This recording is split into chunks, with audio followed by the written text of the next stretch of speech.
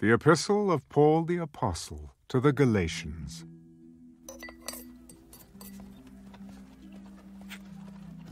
Greetings. Paul, an apostle not from men nor through man, but through Jesus Christ and God the Father, who raised him from the dead, and all the brethren who are with me. To the churches of Galatia, grace to you and peace from God the Father and our Lord Jesus Christ, who gave himself for our sins, that he might deliver us from this present evil age, according to the will of our God and Father, to whom be glory forever and ever. Amen. I marvel that you are turning away so soon from him who called you in the grace of Christ to a different gospel, which is not another. But there are some who trouble you and want to pervert the gospel of Christ. But even if we, or an angel from heaven, preach any other gospel to you than what we have preached to you, let him be accursed. As we have said before, so now I say again, if anyone preaches any other gospel to you than what you have received, let him be accursed. For do I now persuade men or God? Or do I seek to please men? For if I still pleased men, I would not be a bondservant of Christ. But I make known to you, brethren, that the gospel which was preached by me is not according to man. For I neither received it from man, nor was I taught it, but it came through the revelation of Jesus Christ. For you have heard of my former conduct in Judaism, how I persecuted the church of God beyond measure and tried to destroy it. And I advanced in Judaism beyond many of my contemporaries in my own nation, being more exceedingly zealous for the traditions of my fathers. But when it pleased God, who separated me from my mother's womb and called me through his grace to reveal his Son in me, that I might preach him among the Gentiles. I did not immediately confer with flesh and blood, nor did I go up to Jerusalem to those who were apostles before me, but I went to Arabia and returned again to Damascus.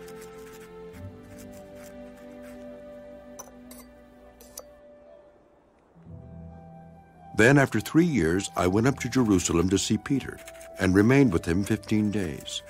But I saw none of the other apostles except James, the Lord's brother. Now concerning the things which I write to you, indeed before God I do not lie. Afterward I went into the regions of Syria and Cilicia, and I was unknown by face to the churches of Judea which were in Christ.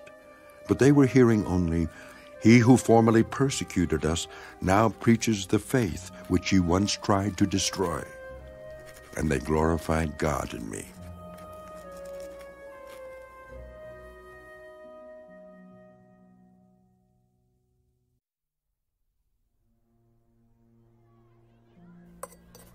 Then, after 14 years, I went up again to Jerusalem with Barnabas, and also took Titus with me.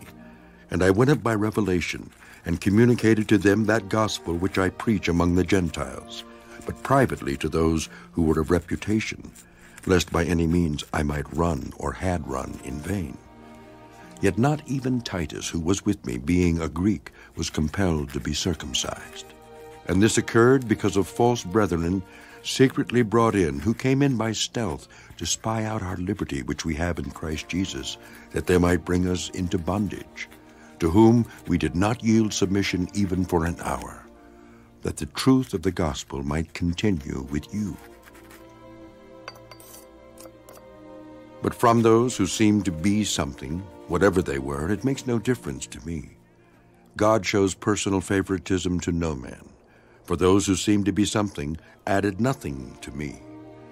But on the contrary, when they saw that the gospel for the uncircumcised had been committed to me, as the gospel for the circumcised was to Peter, for he who worked effectively in Peter for the apostleship to the circumcised also worked effectively in me toward the Gentiles. And when James, Cephas, and John, who seemed to be pillars, perceived the grace that had been given to me, they gave me and Barnabas the right hand of fellowship, that we should go to the Gentiles and they to the circumcised. They desired only that we should remember the poor, the very thing which I also was eager to do. Now when Peter had come to Antioch, I withstood him to his face, because he was to be blamed. For before certain men came from James, he would eat with the Gentiles. But when they came, he withdrew and separated himself, fearing those who were of the circumcision. And the rest of the Jews also played the hypocrite with him, so that even Barnabas was carried away with their hypocrisy. But when I saw that they were not straightforward about the truth of the gospel, I said to Peter before them all, "If you, being a Jew, live in the manner of Gentiles and not as the Jews, why do you compel Gentiles to live as Jews? We who are Jews by nature and not sinners of the Gentiles, knowing that a man is not justified by the works of the law, but by faith in Jesus Christ, even we have believed in Christ Jesus, that we might be justified by faith in Christ, and not by the works of the law. For by the works of the law no flesh shall be justified. But if, while we seek to be justified by Christ, we ourselves also are found sinners, is Christ therefore a minister of sin? Certainly not. For if I build again those things which I destroyed, I make myself a transgressor. For I, through the law, died to the law that I might live to God. I have been crucified with Christ. It is no longer I who live, but Christ lives in me. And the life which I now live in the flesh, I live by faith in the Son of God, who loved me and gave himself for me. I do not set aside the grace of God, for if righteousness comes through the law, then Christ died in vain.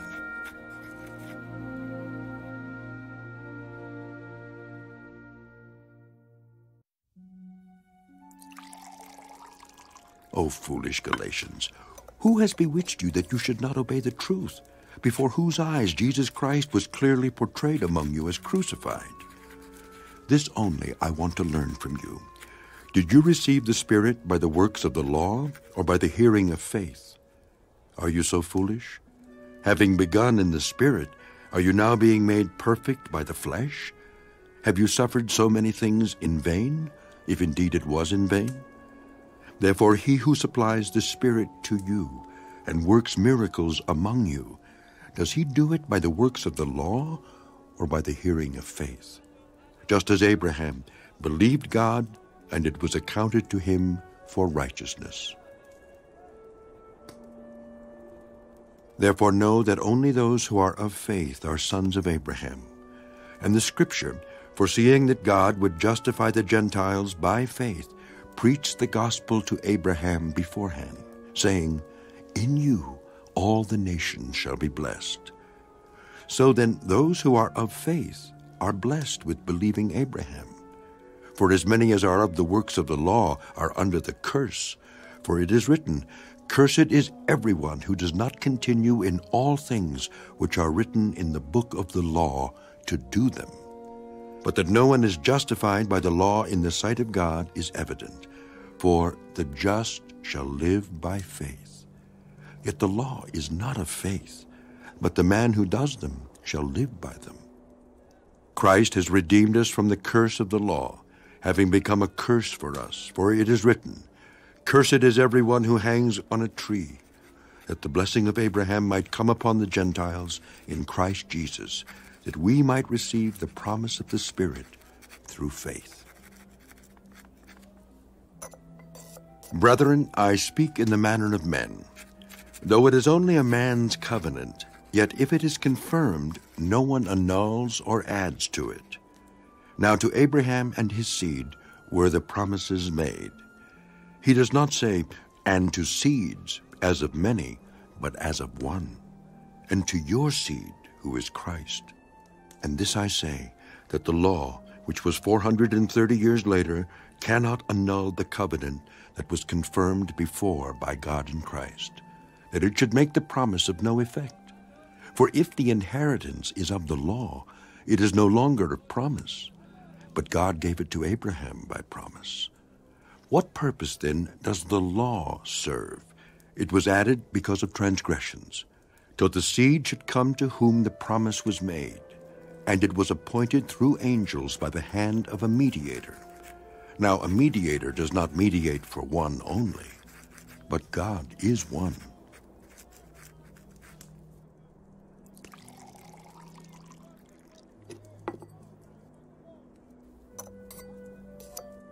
Is the law then against the promises of God? Certainly not. For if there had been a law given which could have given life, truly righteousness would have been by the law. But the Scripture has confined all under sin, that the promise by faith in Jesus Christ might be given to those who believe. But before faith came, we were kept under guard by the law, kept for the faith which would afterward be revealed. Therefore the law was our tutor to bring us to Christ, that we might be justified by faith. But after faith has come, we are no longer under a tutor. For you are all sons of God through faith in Christ Jesus. For as many of you as were baptized into Christ have put on Christ. There is neither Jew nor Greek, there is neither slave nor free, there is neither male nor female, for you are all one in Christ Jesus. And if you are Christ's, then you are Abraham's seed and heirs according to the promise.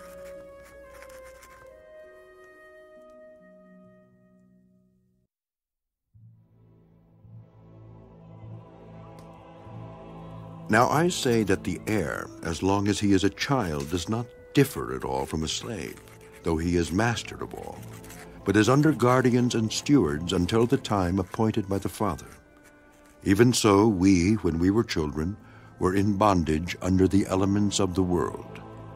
But when the fullness of the time had come, God sent forth his Son, born of a woman, born under the law, to redeem those who were under the law, that we might receive the adoption as sons. And because you are sons, God has sent forth the Spirit of his Son into your hearts, crying out, Abba, Father. Therefore you are no longer a slave, but a son, and if a son, then an heir of God through Christ.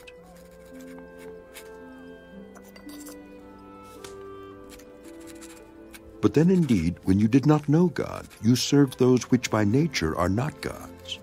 But now, after you have known God, or rather are known by God, how is it that you turn again to the weak and beggarly elements to which you desire again to be in bondage? You observe days and months and seasons and years. I am afraid for you, lest I have labored for you in vain. Brethren, I urge you to become like me, for I became like you. You have not injured me at all. You know that because of physical infirmity, I preached the gospel to you at the first. And my trial, which was in my flesh, you did not despise or reject, but you received me as an angel of God, even as Christ Jesus. What then was the blessing you enjoyed? For I bear you witness that, if possible, you would have plucked out your own eyes and given them to me. Have I therefore become your enemy because I tell you the truth? They zealously court you, but for no good. Yes, they want to exclude you, that you may be zealous for them. But it is good to be zealous in a good thing always, and not only when I am present with you. My little children, for whom I labor in birth again until Christ is formed in you, I would like to be present with you now and to change my tone, for I have doubts about you.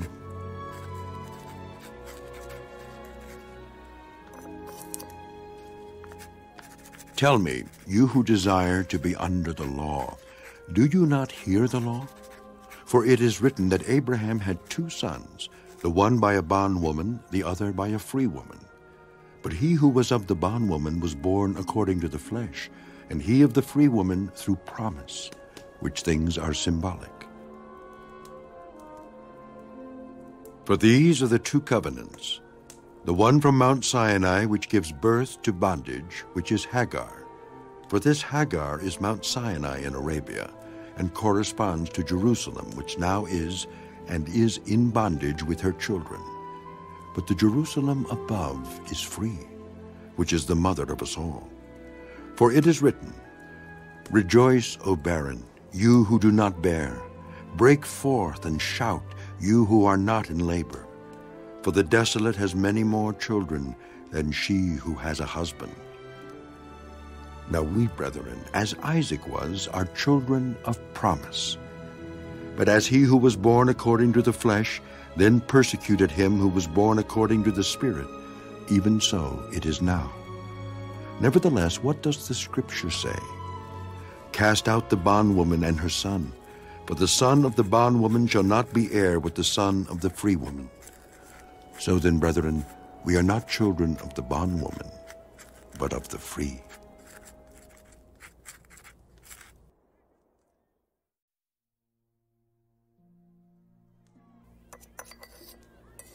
Stand fast, therefore, in the liberty by which Christ has made us free, and do not be entangled again with the yoke of bondage.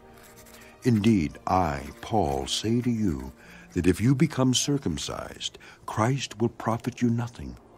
And I testify again to every man who becomes circumcised that he is a debtor to keep the whole law. You have become estranged from Christ. You who attempt to be justified by law, you have fallen from grace. For we, through the Spirit, eagerly wait for the hope of righteousness by faith. For in Christ Jesus neither circumcision nor uncircumcision avails anything, but faith working through love.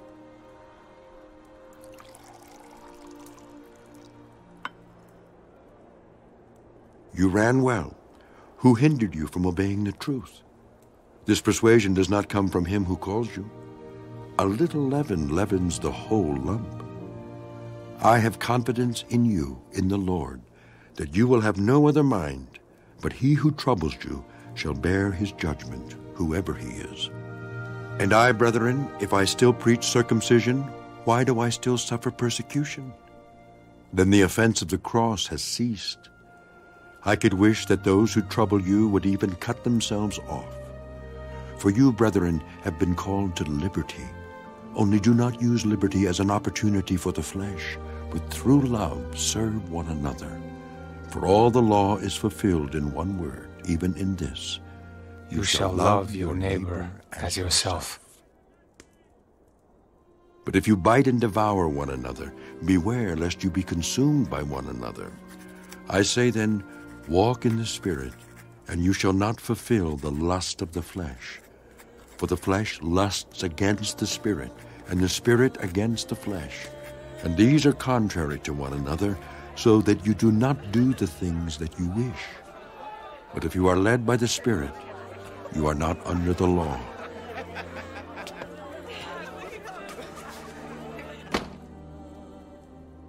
Now the works of the flesh are evident, which are adultery, fornication, uncleanness, lewdness, idolatry, sorcery, hatred, contentions, jealousies, outbursts of wrath, selfish ambitions, dissensions, heresies, envy, murders, drunkenness, revelries, and the like, of which I tell you beforehand, just as I also told you in time past, that those who practice such things will not inherit the kingdom of God.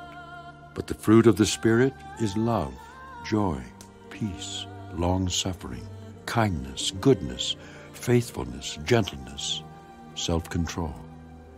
Against such there is no law. And those who are Christ's have crucified the flesh with its passions and desires. If we live in the Spirit, let us also walk in the Spirit. Let us not become conceited, provoking one another, envying one another.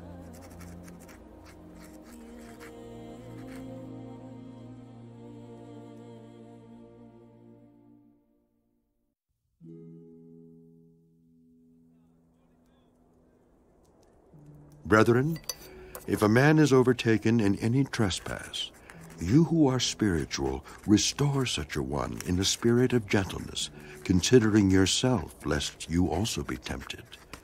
Bear one another's burdens, and so fulfill the law of Christ. For if anyone thinks himself to be something when he is nothing, he deceives himself. But let each one examine his own work, and then he will have rejoicing in himself alone and not in another. For each one shall bear his own load. Let him who is taught the word share in all good things with him who teaches. Do not be deceived. God is not mocked, for whatever a man sows, that he will also reap. For he who sows to his flesh will of the flesh reap corruption, but he who sows to the Spirit will of the Spirit reap everlasting life. And let us not grow weary while doing good, for in due season we shall reap if we do not lose heart.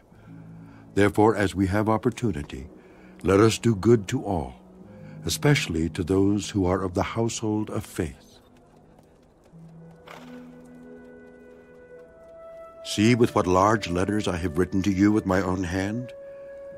As many as desire to make a good showing in the flesh, these would compel you to be circumcised, only that they may not suffer persecution for the cross of Christ. For not even those who are circumcised keep the law, but they desire to have you circumcised, that they may boast in your flesh.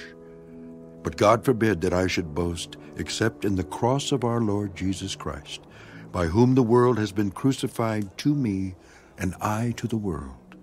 For in Christ Jesus neither circumcision nor uncircumcision avails anything, but a new creation.